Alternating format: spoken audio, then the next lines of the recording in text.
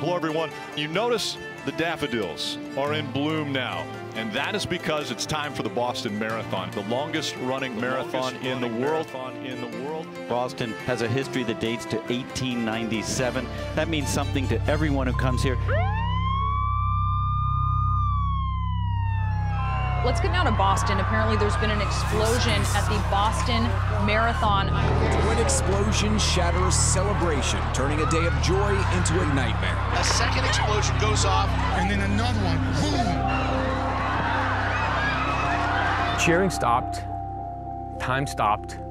We knew something wasn't right. I instantly started to cry. It actually is hard to speak about, but tragedies also produce strength, and that's what Boston Strong is.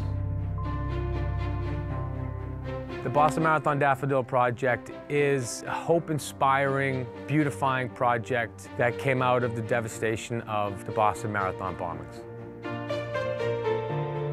Daffodils do bring a smile to most people's faces. People have a special place for flowers in their life. Weddings, birthdays, anniversaries, you name it, a flower can make it there.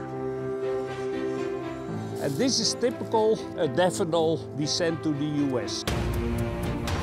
What we are going to do is we follow one daffodil bulb from the sandy soil here in Holland across the ocean to the Boston Marathon.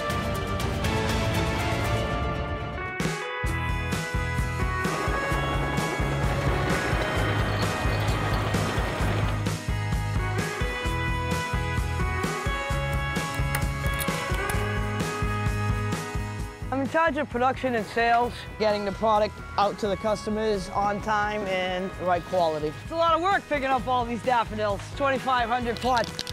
Time to mark the pot that's gonna hold the bulb that we have followed from Amsterdam.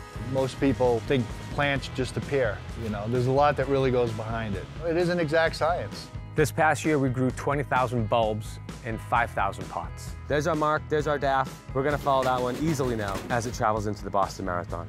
I did hear someone say, those flowers are so pretty. And I thought, but do you know what they represent? It's a subliminal message that we care, that there's something beautiful to look forward to, and spring will come again.